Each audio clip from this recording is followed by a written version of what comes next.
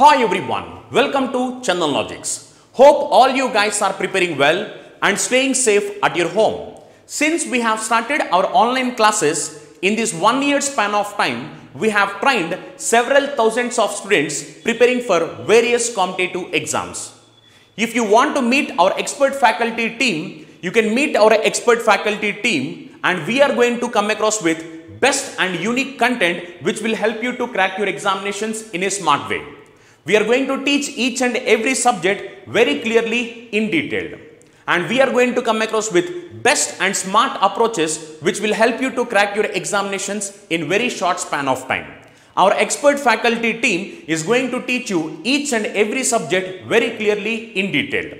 If you want, you can join our free foundation batch. This free foundation batch, you need not pay any money for this. And in this free foundation batch, you can meet our expert faculty team who are going to teach each and every subject very clearly in detail. If you have any doubts, you can contact us through these numbers. And we welcome you to be part of Chandan Logics. Thank you. Hi everyone, welcome back to Chandan Logics. So, ee roju manam July 23rd current affairs deal cheyabothunnamu. First మనం objective session discuss చేద్దాము. That to practice questions మన previous క్లాస్లో discuss చేసిన topics ఏవైతే ఉన్నాయో July 22nd so the same concepts లేదు అంటే కొన్ని ఏంటంటే కొన్ని క్వశ్చన్స్ అనేవి మనం ఏవైతే కాన్సెప్ట్స్ కవర్ చేయలేదో ఈవెన్ వాటిపైన కూడా క్వశ్చన్స్ రైజ్ చేస్తే అట్లీస్ట్ మీకు అక్కడ ప్యారలల్గా కాన్సెప్ట్ కవర్ అవుతుంది, క్వశ్చన్స్ కూడా ఏ విధంగా వస్తున్నాయి. ఓకే, సో అంటే ఇలా మనం నంబర్ ఆఫ్ కాన్సెప్ట్స్ ఎక్కువ కవర్ చేసే ఛాన్సెస్ ఉండడానికి అలా ఇస్తున్నాను క్వశ్చన్స్. ఓకే, సో ఫస్ట్ మనం ప్రాక్టీస్ క్వశ్చన్స్కి వెళ్ళినట్టయితే, which of the following city has been selected to host the 2032 summer Olympics అన్నారు. ఓకే, సో ఇక్కడ మన ప్రీవియస్ క్లాస్లో చూసుకున్నట్టయితే మీరు July 21st current అఫైర్స్లో complete list of 6 cities అనేది ప్రొవైడ్ చేశాను మీకు. ఓకే, సో మీకు ఆ 6 సిటీస్ ఐడియా ఉంటే just with in 1 or 2 seconds మీరు ఆన్సర్ చేస్తారు. ఓకే, సో నేను ఈ క్వశ్చన్ ఆప్షన్స్ చదివే గ్యాప్లో మీరు ఆన్సర్ని కమెంట్ సెక్షన్లో మెన్షన్ చేయండి. అట్లీస్ట్ మీకు ఎంతవరకు గుర్తుంది అనేది ఒక మెమరీ టెస్ట్ లాగా కూడా మీరు చెప్పుకోవచ్చు, రైట్? సో ఇక్కడ మనకి ఏ సిటీ అనేది ఈ 2032 సమ్మర్ ఒలింపిక్స్ని హోస్ట్ చేయబోతుంది. రీసెంట్గా IOA అనేది దీన్ని రిలీజ్ చేసింది. సో ఇక్కడ Brisbane Australia, Jakarta Indonesia, షంఘాయి China, London United Kingdom. ఏంటది మనకి option A, Brisbane Australia 2032 summer ఒలింపిక్స్ని host చేయబోతుంది. సో మెయిన్గా ఈ స్పోర్ట్స్ కేటగిరీకి సంబంధించిన క్వశ్చన్స్ దాట్ ఒలింపిక్స్ గేమ్స్ అంటున్నాం కాబట్టి ఈ హోస్ట్ సిటీస్ కానీ హోస్ట్ కంట్రీస్ కానీ మేజర్గా క్వశ్చన్స్ అనేవి మ్యాక్సిమం రైజ్ అవుతాయి. సో ఫోకస్ చేయండి.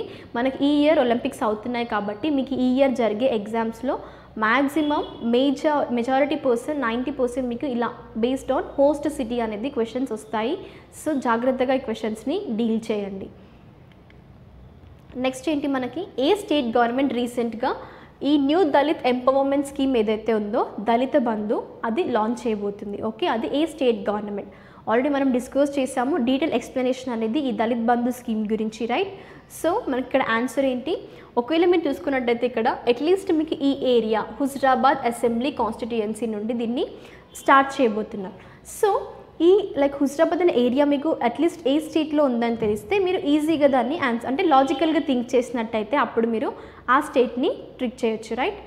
సో ఇక్కడ ఆన్సర్ ఏంటి మనకి, తెలంగాణ గవర్నమెంట్ ఈ దళిత్ బంధు స్కీమ్ ద్వారా 10 lakh రూపీస్ అనేది అడిషనల్గా ఈ దళిత్ ఫ్యామిలీస్కి ప్రొవైడ్ ఎవరైతే ఎలిజిబుల్ ఫ్యామిలీస్ ఉన్నారో వాళ్ళకి, ప్లస్ ఏంటి ఇంకా సెక్యూరిటీ ఫండ్ కూడా వాళ్ళకి ప్రొవైడ్ చేయబోతుంది. Okay, that to buy the Dalit Bandhu scheme. యాక్చువల్గా ఇది మనకి ఎగ్జిస్టింగ్ ఉన్న స్కీమే, మళ్ళీ దీనికి వాళ్ళు రీనేమ్ చేసింది ఏంటంటే తెలంగాణ దళిత్ బంధు స్కీమ్ అనేది. ఓకే, ప్రీవియస్గా ఉన్న ఓల్డ్ నేమ్ ఏంటి మనకి, that is Dalit empowerment scheme. Okay, so next ఏంటి మనకి, which country appointed aerial henry as it's new prime minister after the presidents assassination. So రీసెంట్గా మాయిసీ గారు అసాసినేట్ అయ్యారు. దాట్ ఎప్పుడు మనకి జూలై 7th రోజు అసాసినేషన్ అనేది జరిగింది. ఓకే, ఈ మర్డర్ అనేది జరిగింది ప్రెసిడెంట్ హైతీ యొక్క ప్రెసిడెంట్ది. సో ఇప్పుడు ప్రైమ్ మినిస్టర్ కూడా అపాయింట్ అయ్యారు దానికి, that is the name is what, aerial henry. So ఇక్కడ మనకి ఏ కంట్రీకి అది హైతీ కంట్రీకి రీసెంట్గా ప్రైమ్ మినిస్టర్ అపాయింట్. మరి మేజర్ రీజన్ ఏంటి? ప్రెసిడెంట్ యొక్క మర్డర్. అంటే కంట్రీ డీస్టెబిలైజ్ అవ్వకముందే స్టెబిలైజేషన్ కోసము న్యూ ప్రైమ్ మినిస్టర్ అనేది చార్జ్ అనేది టేక్ ఓవర్ చేశారనమాట. అది మన కంట్రీ ఏంటి? Haiti country. So next question ఏంటి? రీసెంట్గా ఏ బ్యాంక్ అనేది మెమరాండమ్ ఆఫ్ అండర్స్టాండింగ్ ఈ ఇండియన్ నేవీ మెయిన్గా శాలరీ అకౌంట్స్కి ఈ అగ్రిమెంట్ అనేది చేసింది. సో మెయిన్గా ఏంటి? ఏ బ్యాంక్ అయితే అగ్రిమెంట్ చేసిందో అది ప్రొవైడ్ చేసే లైక్ బెనిఫిట్స్ ఏంటంటే ఈ ఎడ్యుకేషన్కి సెక్టార్కి కానీ లేదా like servicing as well as retired personals ఎవరైతే ఉన్నారో ఇండియన్ నేవీ వాళ్ళు, సో వాళ్ళ ఫ్యామిలీస్లో ఉన్న గర్ల్ చైల్డ్కి కూడా వాళ్ళు కొన్ని బెనిఫిషరీస్ ఇవ్వబోతున్నారు. అండ్ లో రేట్ ఆఫ్ ఫీజ్ పైన వాళ్ళకి కార్ లోన్స్ కానీ హోమ్ లోన్స్ కానీ ఇలాంటి వేరియస్ బెనిఫిట్స్ అనేది ఈ బ్యాంక్ ప్రొవైడ్ చేయబోతుంది. మరి మనకు అది ఏ బ్యాంక్? ఓకేనా. ఆప్షన్స్ ఏంటి? IDFC bank, RBL bank, yes bank, ICICI bank or else Kotak Mahindra bank. So మనం ఆల్రెడీ ప్రీవియస్ క్లాస్లో డిస్కస్ చేసాము దీని గురించి, లైక్ కంప్లీట్ ఇన్ఫో అనేది ఉంది. సో ఏంటది మనకి? ఆప్షన్ ఈ కోటక్ మహీంద్రా బ్యాంక్ అనేది ఇండియన్ నేవీతో ఈ అగ్రిమెంట్ చేసింది. ఏమని? వాళ్ళు ప్రొవైడ్ చేసే సర్వీసెస్ ఏవైతే ఉన్నాయో సో ఈ విధంగా ఉన్నాయి and these are the various benefits మేము ప్రొవైడ్ చేయబోతున్నాము అని ఒక అగ్రిమెంట్ అనేది ఇంకా జరిగిందనమాట. That to mainly salary account పర్సనల్స్కి. Okay. So మనం దీంతో ప్రాక్టీస్ క్వశ్చన్స్ అనేది ఫినిష్ చేసాం. ఇప్పుడు ఏంటంటే మనం ఈ కరెంట్ అఫైర్స్లోకి వెళ్తే ఫస్ట్ టాపిక్ మనకి ఇంటర్నేషనల్ అఫైర్స్కి సంబంధించింది. సో ఆ టాపిక్ ఏంటి మనకి? UNESCO removes Liverpool from the world heritage list. యాక్చువల్గా ఇక్కడ ఏమన్నారు? వరల్డ్ హెరిటేజ్ సైట్స్ మనం చూసుకున్నట్టయితే ఓవరాల్ వరల్డ్లో 1121. సో ఇప్పుడు అది డిక్రీజ్ అయింది దీనికి 1120 సైట్స్కి. సో ఇందులో ఇండియాలో ఉన్న వరల్డ్ హెరిటేజ్ సైట్స్ ఎన్ని మనకి? 38 ఇండియా యొక్క వరల్డ్ హెరిటేజ్ సైట్స్ అనమాట. సో ఇప్పుడు ఈ లిస్ట్ నుండి అంటే మనం చూసుకున్నట్టయితే వరల్డ్ హెరిటేజ్ లిస్ట్ నుండి Liverpool that is in the state of England ఏదైతే ఉందో సో ఈ లివర్పూల్ అనేది సిటీ ఇన్ ద ఇంగ్లాండ్ అనమాట. సో దాన్ని ఇప్పుడు రిమూవ్ చేశారు. ఓకే. ఇక్కడ మేజర్ రోల్ ప్లే చేసింది ఏది మనకి? UNESCO. So United nations education scientific and cultural organisation. So ఇది ఈ కల్చరల్ హెరిటేజ్ సైట్స్ మీద వీటి యొక్క కన్జర్వేషన్ పైన మేజర్ రోల్ అనేది యునెస్కోది ఉంటుంది. సో ఇక్కడ యునెస్కోనే మనకి ఈ రిమూవల్ అని కూడా జరిపిందనమాట. So that to UN's cultural agency ఏదైతే ఉందో యునెస్కో అనమాట. So that to remove the water front from the list of world heritage sites that about for what? Over development లేదు అంటే including the plans for new football stadium అనమాట. So these are the 2 reasons to remove Liverpool from the world heritage list. And at the committee talks chaired by the China, 13 delegates voted in the favor of the proposal. That means and 5 against the just more than the 2/3 majority required to delete a site from the global list. అంటే ఇక్కడ ఏంటి condition? 2/3 majority అనేది ఉండాలి. ఒకవేళ సైట్ని తీసేయాలి world heritage list నుండి అన్నప్పుడు 2/3 majority అనేది ఉండాలి. అంటే delete that site from the world heritage list అనేది. ఓకే. ఇప్పుడు రీసెంట్గా లివర్పూల్ని ఇంకా వాళ్ళు ఈ హెరిటేజ్ లిస్ట్ నుండి తీసేశారనమాట. సో నెక్స్ట్ మనం చూసుకున్నట్టయితే ఏంటి? G20 environment ministers meeting 2021. యాక్చువల్గా G20 అన్నాం, గ్రూప్ ఆఫ్ 20 కంట్రీస్. అదేంటి? 19 countries plus European union. So ఇక్కడ మీరు లిస్ట్ ఆఫ్ G20 కంట్రీస్ కూడా చూసుకోవచ్చు, వాటి యొక్క నేమ్స్. మీకు ఇంకా క్లియర్ నోట్స్ అంటే లైక్ ఈ నేమ్స్ అనేది మెన్షన్ చేసుకుందాము అనుకుంటే వీడియో పాజ్ చేసి ఈ నేమ్స్ అన్నీ మెన్షన్ చేసుకోండి, ఎందుకంటే కొన్నిసార్లు యూజ్ అవుతుంటాయి. ఎలా అడుగుతారు? మెయిన్గా ఇండియా మీద ఫోకస్ చేయండి. Is India is a member of G20 are not అంటారు. Yes, India is a G20 member and this is formed under the G7 countries. Okay. Next ఏంటంటే ఇప్పుడు ఈ బోర్డ్ మీటింగ్ ఏదైతే ఉందో ఈ environment ministers meeting, so 2021 meeting కదా, ఇది ఎవరు హోస్ట్ చేస్తున్నారు మనకి? That is by Italy, నాపిల్స్. In the month of October 2021లో ఈ మీటింగ్ హోస్ట్ చేయబోతున్నారు. అండ్ ఇక్కడ ఏంటంటే ఈ మీటింగ్లో వాళ్ళు ఏం డిస్కస్ చేయబోతున్నారు అంటే వేటి మీద ఫోకస్ చేయబోతున్నారు అంటే ఆ 3 పిల్లర్స్ అనేవి ఇంటర్ కనెక్ట్ అయి ఉన్నాయి. ఏంటవి? People, planet and prosperity. Okay. ఏంటవి? People, planet and prosperity. So ఈ 3 మేజర్ ఏరియాస్ పైన వాళ్ళు ఈ G20 ఎన్విరాన్మెంట్ మీటింగ్ ఏదైతే ఉందో అందులో ఫోకస్ చేయబోతున్నారు. ఓకే, ఇవన్నీ ఇంటర్ కనెక్ట్ అయి ఉన్నాయి. People, right, first one. Next ఏంటి, పీపుల్ దేనికి బిలాంగ్ అయి ఉంటారు, ఇంటర్ కనెక్షన్ చూసుకున్నా కూడా ప్లానెట్. సో ప్లానెట్ యొక్క ప్రాస్పెరిటీ అనేది ఉండాలి. ఇలా ఇంటర్ కనెక్షన్ అనేది వీటికి ఉంది.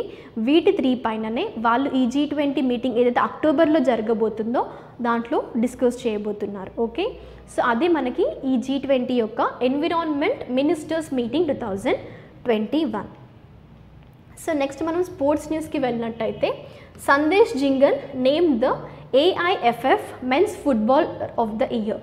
సో మనం జస్ట్ నార్మల్గా క్రికెట్వి చూస్తుంటాం, రైట్. సో అందులో ICC like men's series of this certain month అని అలా వస్తుంటాయి కదా. So man of the match అని. సో అలానే ఈ ఫుట్బాల్లో కూడా ఏమన్నారు, మెన్స్ ఫుట్బాలర్ ఆఫ్ ద ఇయర్గా ఎవరిని రికగ్నైజ్ చేశారు అంటే ఆ పర్సన్ నేమ్ మనకి సందేశ్ జింగన్ గారు.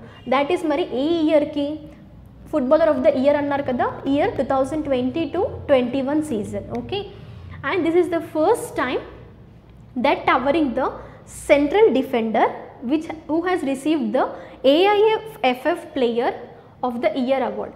అంటే ఈ ఎమర్జింగ్ ప్లేయర్ అవార్డ్ ఎప్పుడైతే ఉంది తనకి 2014లో already as a emerging player of year award ఉంది. కానీ ఇప్పుడు వచ్చింది ఏంటి, తనకి men's footballer of the year award 2021లో వచ్చింది.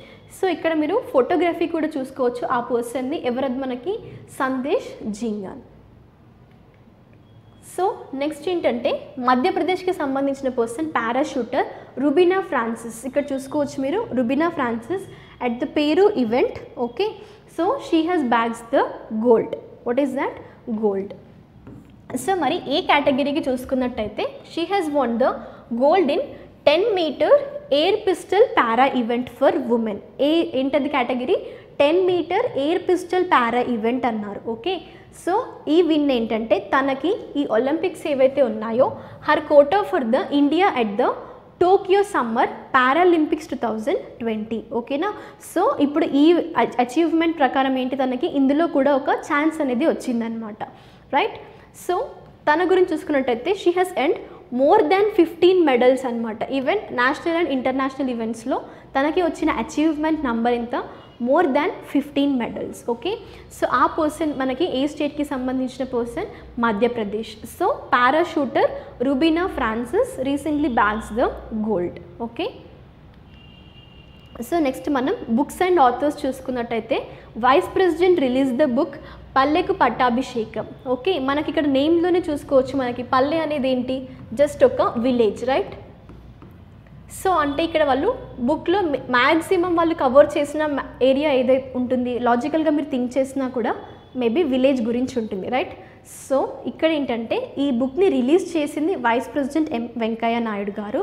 కానీ దీని యొక్క ఆథర్ ఎవరు అంటే మనం చూసుకున్నట్టయితే ఫార్మర్ ఎంపీ ఎల్లంచల్లి శివాజీ గారు. ఓకే, ఈ బుక్ యొక్క ఆథర్ ఏంటది, మనకి ఇక్కడ బుక్ చూసుకోవచ్చు మీరు.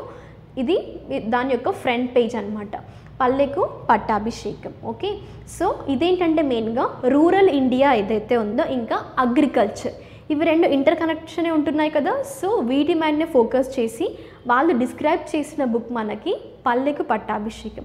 మీరు ఈ బుక్స్ అండ్ ఆథర్స్ వచ్చినప్పుడు కన్ఫ్యూజ్ అవ్వకండి, వెంకయ్య నాయుడు ఉన్నారు కదా అని తననే ఆథర్గా మీరు కన్సిడర్ చేయొద్దు. ఆ బుక్ రిలీజ్ చేసింది వెంకయ్య నాయుడు గారు, కానీ దాని ఆథర్ ఎవరు, ఫార్మర్ ఎంపీ ఎల్లంచల్లి శివాజీ. సో ఈ బుక్లో ఏంటంటే వాళ్ళు దేన్ని బేస్ చేసుకొని చెప్పారు, రూరల్ ఇండియా ఇంకా అగ్రికల్చర్. మరి ఈ బుక్ రిలీజ్ చేసింది వైస్ ప్రెసిడెంట్ గారు కాబట్టి తన కొన్ని తను మాట్లాడిన కొన్ని వర్డ్స్ ఏంటంటే విలేజెస్ ఇంకా అగ్రికల్చర్ అనేది ఇంట్రిన్సికల్గా కనెక్ట్ అయ్యాయి and must address there issues holistically to bring what గ్రామ స్వరాజ్య in to our villages. A part అది ఇక్కడ, గ్రామ స్వరాజ్య. సో మీరు ఇలాంటి వర్డ్స్ ఏవైతే ఉంటాయో కొంచెం ఫేమస్ పర్సన్స్ యూజ్ చేసిన వర్డ్స్ కానీ ఒకవేళ మీరు ఇవి ఏమంటున్నారు, సో మెయిన్గా కొన్ని లెవెల్స్ ఉంటాయి, డిఫరెంట్ ఎగ్జామ్స్కి మీరు కరెంట్ అఫైర్స్ రిఫర్ చేస్తుంటారు. సో కొన్ని ఎగ్జామ్స్కి మెయిన్స్ ఉంటుంది. సో అలా మెయిన్స్ మీరు ఆన్సర్ రైటింగ్ ఉంటుంది కాబట్టి ఆ ఆన్సర్ రైటింగ్లో ఇలాంటి వర్డ్స్ అనేవి యూజ్ చేసుకోవచ్చు అనమాట. ఓకేనా. సో ఇలాంటివి వచ్చినప్పుడు మీరు జస్ట్ ఒక నోట్స్గా ప్రిపేర్ చేసుకోండి, అట్లీస్ట్ ఎవరికైతే అవసరం ఉందో వాళ్ళు మాత్రమే. సో వాళ్ళకి ఇది యూస్ఫుల్ అవుతుంది. నెక్స్ట్ ఏంటి మనకి list of important days. So first one ఏంటి మనకు, అది world brain day celebrated on 22nd July. Okay, మరి దీన్ని ఎవరు సెలబ్రేట్ చేస్తారు అంటే లైక్ ఎవరు రికగ్నిషన్ అనేది ఇచ్చారు దీనికంటే వరల్డ్ ఫెడరేషన్ ఆఫ్ న్యూరాలజీ అనేది ఈ వరల్డ్ బ్రెయిన్ డేని ఎవ్రీ ఇయర్ సెలబ్రేట్ చేస్తుంది. ఎప్పుడు అది మనకి జూలై 22nd. సో ఈ వరల్డ్ బ్రెయిన్ డేకి ఏంటంటే డిఫరెంట్ థీమ్స్ అనేది ఎవ్రీ ఇయర్ వాళ్ళు అప్డేట్ చేస్తుంటారు. ఎవరు? వరల్డ్ ఫెడరేషన్ ఆఫ్ న్యూరాలజీ వాళ్ళు. సో యాక్చువల్గా మరి థీమ్ అనేది లైక్ కొన్ని డేస్కి ఏంటంటే theme sudden based on some situation change చేస్తుంటారు. కొన్ని ఇంపార్టెంట్ డేస్ ఏంటంటే వాటికి థీమ్ యాజ్ యూజువల్గా అలానే ఉంటుంది. కానీ ఇలాంటి డేస్ ఇప్పుడు ఇక్కడ వరల్డ్ బ్రెయిన్ డే అన్నామా, మేజర్గా వాళ్ళు మనకి ఫోకస్ చేసింది ఏంటి, వాళ్ళు థీమ్ పైననే ఫోకస్ చేస్తారు. ఓకేనా, అంటే ఎవ్రీ ఇయర్ వాళ్ళు 100% థీమ్ అనేది చేంజ్ చేస్తుంటారు. ఓకేనా, మేజర్గా వాళ్ళు ఫోకస్ చేసేది థీమ్ కాబట్టి మనకి వరల్డ్ బ్రెయిన్ డే మీరు ఎప్పుడు రిఫర్ చేసినా ఎవ్రీ ఇయర్ ఒక డిఫరెంట్ థీమ్ అనేది ఉంటుంది. రైట్. సో ఇక్కడ న్యూరాలజీ అన్నాము. మరి న్యూరాలజీ అంటే ఏంటి? యాక్చువల్గా స్టడీ ఆఫ్ మెడిసిన్. మెయిన్గా మనకి ఈ నర్వస్ సిస్టమ్ ఏదైతే ఉందో దాని గురించి తెలుసుకునేది మనకి న్యూరాలజీ. ఓకేనా, సో ఇక్కడ వరల్డ్ ఫెడరేషన్ న్యూరాలజీ ఏదైతే ఉందో అది వరల్డ్ బ్రెయిన్ డేని సెలబ్రేట్ చేస్తుంది. సో యాక్చువల్గా మనం బ్రెయిన్ అంటున్నాం కదా, this is important organ in our body. Right. So మెయిన్గా దేనికి లింకప్ అయి ఉంటుంది? నర్వస్ సిస్టమ్ మొత్తం మనకి బ్రెయిన్కి లింకప్ అయి ఉంటుంది. రైట్. సో ఇక్కడ అంటే రిలేషన్ చూసుకోండి అట్లీస్ట్ ఇలా గుర్తుపెట్టుకునేలాగా. ఓకే, వరల్డ్ ఫెడరేషన్ న్యూరాలజీ అనేది మనకి బ్రెయిన్ డేని సెలబ్రేట్ చేస్తుంది. Okay, these two are interlinked అనేది. రైట్. సో అప్పుడు మీకు క్వశ్చన్స్ వచ్చినా అంటే ఒకవేళ మ్యాక్సిమం థీమ్ పైన అడుగుతుంటారు క్వశ్చన్స్, లేదు అంటే date or else certain times మీరు అక్కడ ఏ ఆర్గనైజేషన్ మనకి ఈ డేని సెలబ్రేట్ చేస్తుంది అంటారు. అప్పుడు ఏ day? That is world federation of neurology అనేది ఈ వరల్డ్ బ్రెయిన్ డేని సెలబ్రేట్ చేస్తుంది. నెక్స్ట్ ఏంటంటే వీళ్ళ యొక్క ఆబ్జెక్టివ్ ఏంటి మరి? మెనీ పబ్లిక్ అవేర్నెస్ ప్రోగ్రామ్స్ కానీ ఈ educational and scientific social media activities కానీ that to for what? Promoting the movements to stop the multi స్కెరాలసిస్ that is commencing from July 22, 2021 నుండి ఎప్పటివరకు కంటిన్యూ అవుతుంది ఈ ప్రోగ్రామ్స్ అంటే అక్టోబర్ 2022 వరకు, నెక్స్ట్ ఇయర్ అక్టోబర్ వరకు వాళ్ళు ఈ ప్రోగ్రామ్స్ అన్ని ఏవైతే అంటే పబ్లిక్ అవేర్నెస్ ప్రోగ్రామ్స్ ఏవైతే ఉన్నాయో ఈ బ్రెయిన్ డేకి సంబంధించినవి that to stop the multiple స్కెరాలసిస్ అన్నారు. ఓకేనా, సో ఈ స్కెరాలసిస్ అనేది ఏంటంటే like sudden avoiding of stoppage of certain hardening of the tissues అనమాట, దాన్ని స్కెరాలసిస్ అంటారు. సో ఇప్పుడు దాన్ని బేస్ చేసుకునే ఈ థీమ్ అనేది తీసుకొచ్చారు. ఏంటా థీమ్? మనకి స్టాప్ ద మల్టిపుల్ స్కెరాలసిస్ థీమ్ పైన మేజర్గా ఫోకస్ చేయండి. That is stop the multiple స్కెరాలసిస్. So next important day ఏంటి మనకి? National broadcasting day celebrated on July 23. So ఈ డేని సెలబ్రేట్ చేయడం యొక్క ఆబ్జెక్టివ్ ఏంటంటే మనకి which has been an important part of the people's life in India, that means as an easy medium of entertainment along with the news. So యాక్చువల్గా మనం 1927లో చూసుకున్నట్టయితే first ever radio broadcasting అనేది కంట్రీలో జరిగింది. అంటే that is went on from the air. So అది మనకి ఎక్కడి నుండి? బాంబే స్టేషన్ నుండి under the Indian broadcasting company అనేది ఫస్ట్ 1927లో ఈ జూలై 23 రోజు ఇది జరిగిందనమాట. అందుకోసమే జూలై 23ని నేషనల్ బ్రాడ్కాస్టింగ్ డేగా రికగ్నైజ్ చేశారు. ఓకేనా, సో ఆల్ ఇండియా రేడియో అంటున్నాం. Right, AIR.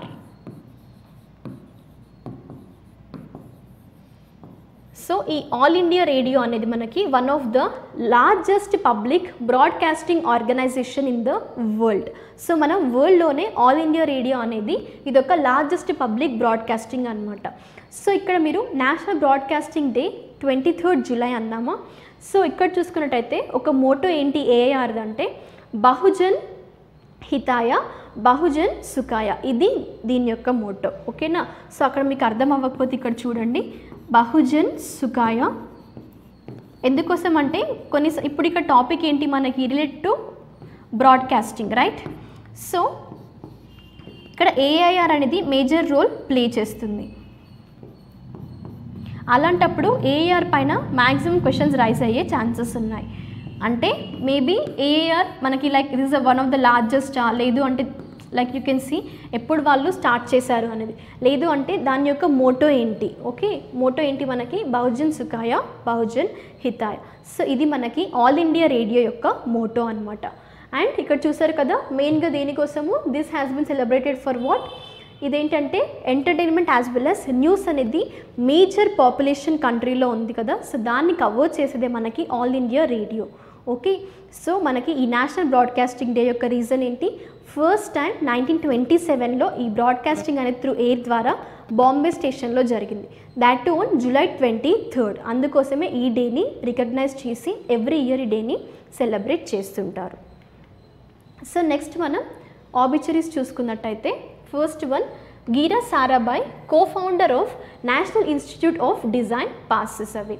So co-founder of ఏమన్నారు, national institute of design. Okay, so మనం తన గురించి చూసుకున్నట్టయితే she is the pioneer of design education in the nation and has played a vital part in establishing the several other institutions. అంటే ఈ national institute of డిజైన్కి కో-ఫౌండర్గా work చేశారు. Okay, so కానీ మిగిలిన అదర్ ఇన్స్టిట్యూషన్ సెటప్ చేయడంలో కూడా తన యొక్క రోల్ అనేది ఉంది.